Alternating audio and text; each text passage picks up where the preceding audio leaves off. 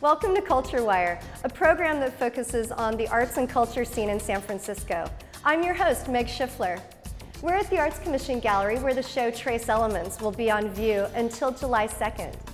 On this episode of Culture Wire, we'll meet some of San Francisco's youngest artists, a drumming and dance corps from the Mission, and a writers' corps from all over the city.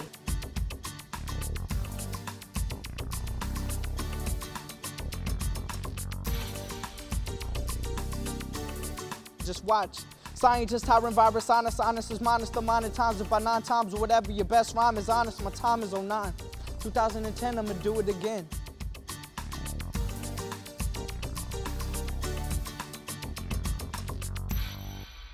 For 31 years, San Francisco's annual Carnival celebration in the Mission District has brought communities together to experience the best of Latin American and Caribbean cultures and traditions with a diverse array of food, music, and art. The groups that participate in the parade are friends and neighbors that spend time together all year long perfecting their dances and practicing their drumming. The San Francisco Arts Commission supports one of those groups at the Mission District's Columbia Park Boys and Girls Club through a Community Arts and Education program in the community's grant. Loco Bloco meets after school at the Boys and Girls Club to teach percussion to children aged 6 through 18. Since its founding in 1994, over 6,000 students have participated in Loco Bloco. Bloco is a Portuguese word that describes a gathering of traditional street bands and groups around Carnival in Rio de Janeiro, Brazil. In the weeks preceding Carnival, neighbors rehearse their music out in the streets. The percussionists are known as the bateria, and along with the dancers and stilt walkers, they help keep the party going. The Director of Cultural Affairs for the San Francisco Arts Commission, Luis Cancel, attended a rehearsal at the Columbia Boys and Girls Club to learn more about Loco Bloco.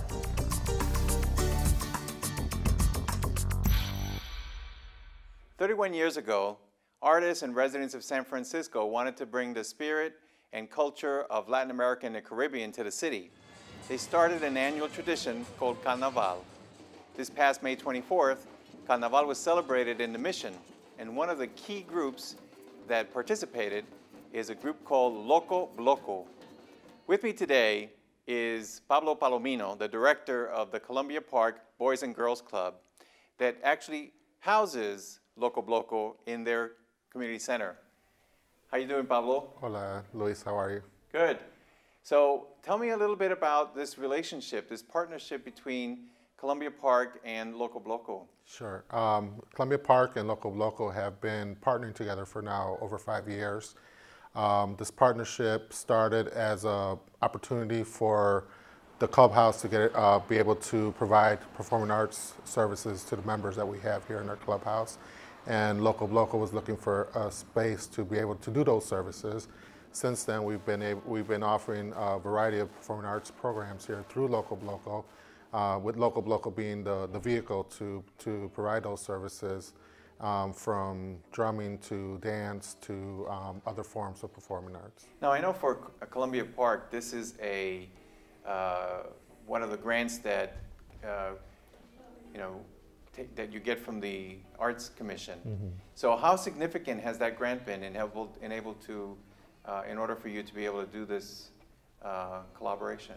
I think it's been incredibly significant. I mean, it basically assures that we have high quality staff that are performing at their highest level of performance, and it also assists the organization in terms of having to deal with some of the logistical issues such as utilities and maintenance, etc. But more than anything, I think the most important thing is the fact that we're able to provide high quality staff that can provide their skills and their talents to the youth that we have in our building.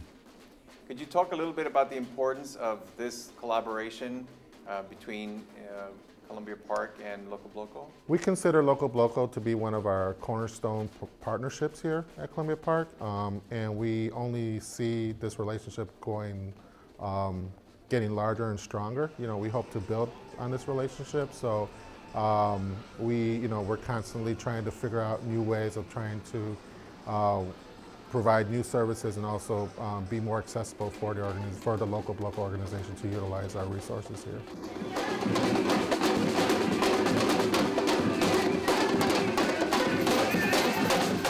Loco Bloco is based on samba music from Brazil, so that's kind of like where it started from. But also we teach like fusion, other African hip hop, other Caribbean styles. So it's actually, when we saw that performance last Sunday, or a couple of Sundays ago at Carnival, what was the range of music and dances that were performed?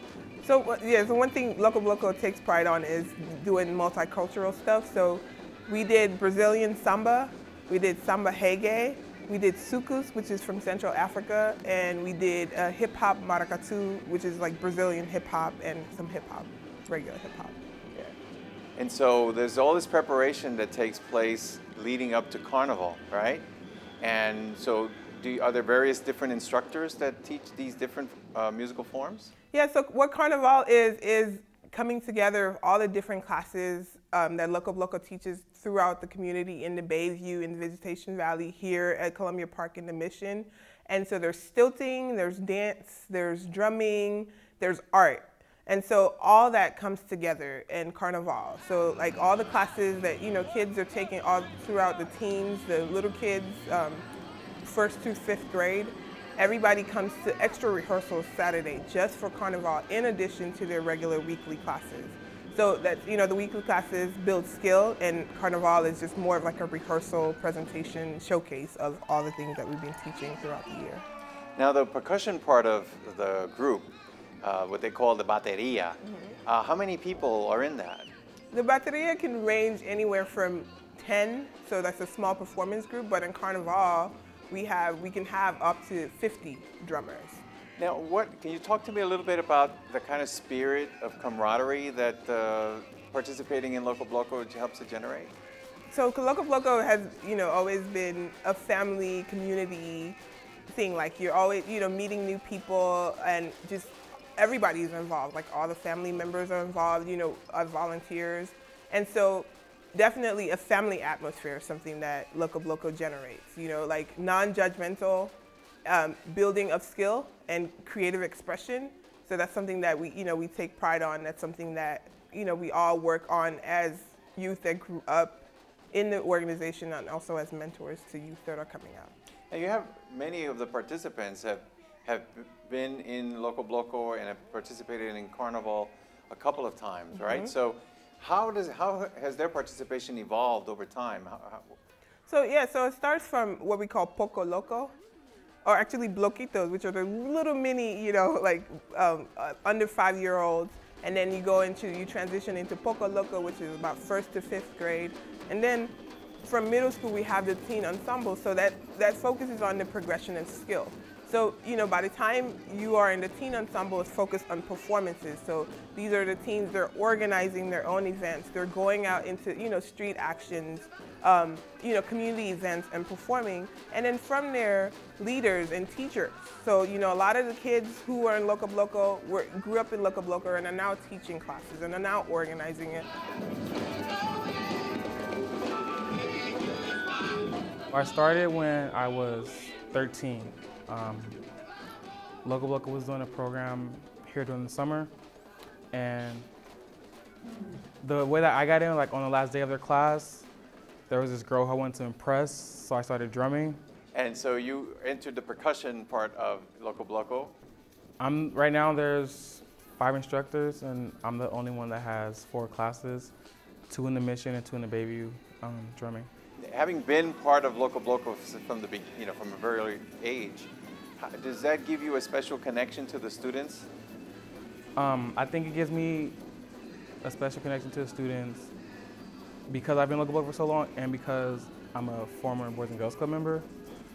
They know me from my teen years here, so that's an easy way for me to attract the kids. And this past Carnival, what was the experience like for you and for the kids that participated? The kids liked it a lot. This year they were really into it music-wise. This is the first year that we had most of our Poco kids drum, which is a good thing. My kids from the Bayview were shy because they haven't came to any of the Carnival practices. So I introduced them to my kids from the Mission, and they interacted very well, and they both had a blast during Carnival. Well, thank you, Antoine, for participating and giving us an idea about how Loco Bloco has really helped to shape the lives of more than 6,000 kids since the program started. And this is one of those great success stories of the programs in the community that are funded by the San Francisco Arts Commission. Loco Bloco offers classes 4 days a week at 6 locations around San Francisco. You can find the complete class schedule and register your bloquito at locobloco.org/classes. In 1994, San Francisco was one of 3 cities selected to launch a national service program for artists to serve local communities' needs. Celebrating its 15th anniversary, WritersCorps has helped 15,000 students discover their inner voice and improve their reading and writing skills through poetry. Through its creative writing education programs, which are taught by published poets, fiction writers, and performers, WritersCorps provides forums for youth to be heard. The program is part of the Arts Commission's Community Arts and Education program. Currently, WritersCorps offers in-school and after-school programs for youth between 12 and 21 at 6 locations in San Francisco and at the Juvenile Probation Facility in La Honda. Every year, the students' work is published in books and CDs and presented at an evening of readings on stage at the main San Francisco Public Library. SFG TV's cameras recorded the complete event for an episode of the series Main Stage and talked to some of these remarkable young poets of the 2009 WritersCorps Literary Festival.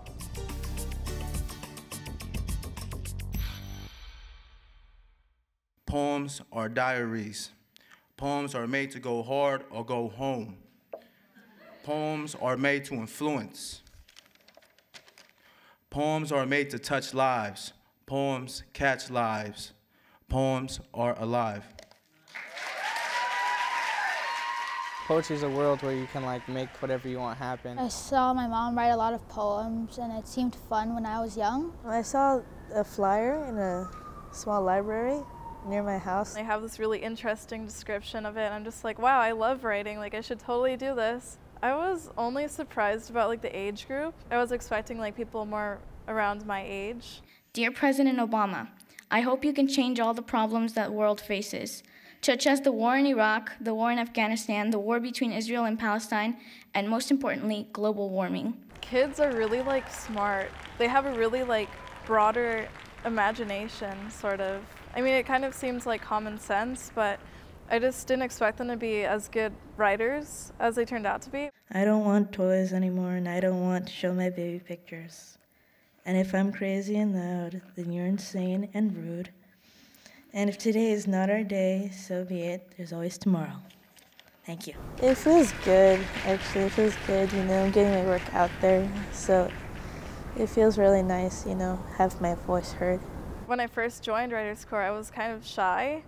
I mean, I still get a little nervous sometimes. Fluorescent red, under the bright lights, thoughts racing underneath. Head to the ground, focus on her hands, chipped blue nail polish. Everyone was so supportive and encouraging, and it just really helped, Okay, this is a poem to my mom. F you, he sits and laughs. My mother's overworked, tired, but still solid body stood hard as a rock. I'm not going to cry, she demands to herself, as an aggravated, pissed off tear falls down from her hot face. Don't cry, Mom, don't cry.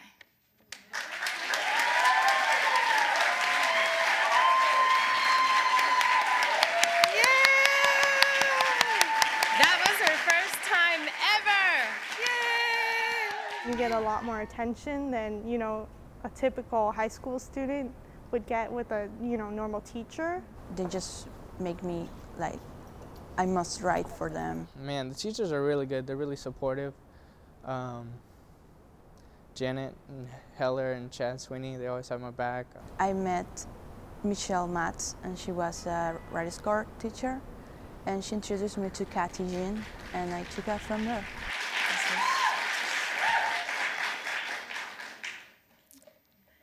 under her wings.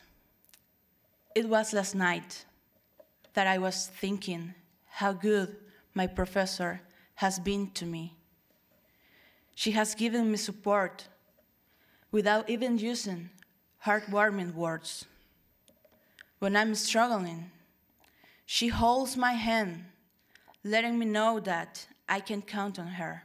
I do write because I don't want to keep holding my memories in that things, and once letting them go, whatever you do, you tell to somebody else, or you just write them, they just go away. They stay, but they go away. They don't hurt you anymore. My mom stayed up while I slept on the couch at ABC No Rio. I caught fleas from Cookie Puss sleeping on my stomach, keeping us both warm. At that age, I lost the comfort from lies, like a fly sleeping in the mouth of a corpse, stranded on a crescent moon with no oars, floating in a sea of ash littered with diamonds. I swallow past lives to spit these alternate futures. I just try to talk to real people, and so I just as long as I'm happy with it, really. Mostly it's just wordplay, but whatever feeling I have behind it, I have to make sure that's reality. Whenever I travel around the city, I always have so many different memories of it, or just different experiences stick out to my mind, and I like to write about ordinary things that happen to me. A window bird trills by my bed. Power lines crisscross streets like threads in the sky. A book of lives is a month of Saturdays. A seahorse from Peru. Perfume at my neck. All the threads in my body connect. The heart beats. In the beginning, I was really, really shy, and I think it's given me a lot more confidence. It really enables me to reflect on something that's happened or will happen, or just let my imagination flow. Believe it or not, it actually helps me relieve stress, from the normal high school things.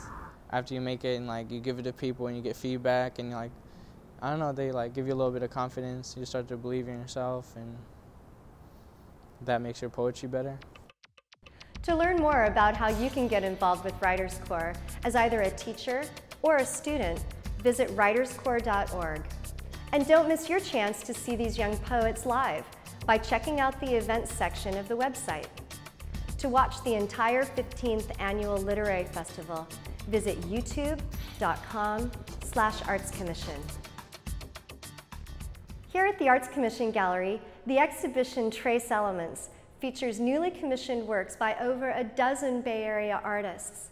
The artists in the exhibition were asked to think about human interaction with the urban environment and the traces that people leave behind. Deaf Peace Sun's illustrated map of San Francisco cites real locations of forgotten cemeteries and controversial burial grounds. The fictional San Francisco Fog Factory is the focus of Horace Walker's alternative history of San Francisco. Michelle Blade's installation provides an opportunity to step into your own sunset. And the Hamburger Eyes Photo Club takes a look below the shiny veneer of San Francisco to reveal a hidden and somewhat darker side of our city. These works and others can be viewed at the Arts Commission Gallery at 401 Van Ness Avenue and our window installation site at 155 Grove Street until July 2nd. The gallery is open Wednesday through Saturday from noon until 5 p.m. Admission is always free, so please stop by before there is no trace left of this exhibition. The Arts Commission Gallery's Art at City Hall program is presenting Bill Fontana's spectacular sound installation, Spiraling Echoes.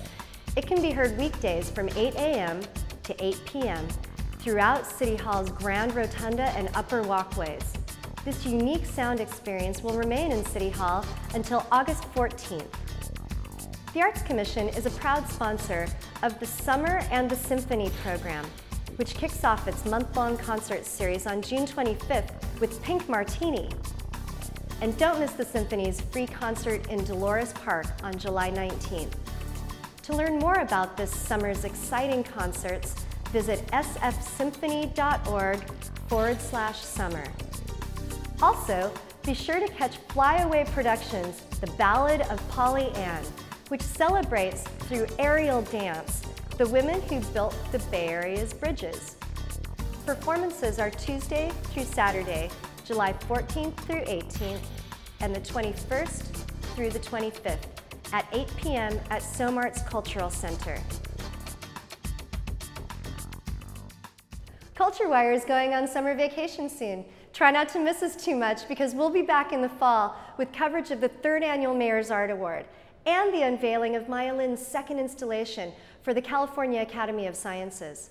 Until then, announcements of new events will continue to be added to SFG TV's community message board. And you can always visit us at the Arts Commission's website for the latest news. Want to tell us what you'd like to see on future shows? Do you have an event you want to promote? Email us at this address, culturewire@sfgov.org. Thanks for watching Culture Wire on SFG TV. See you in the fall.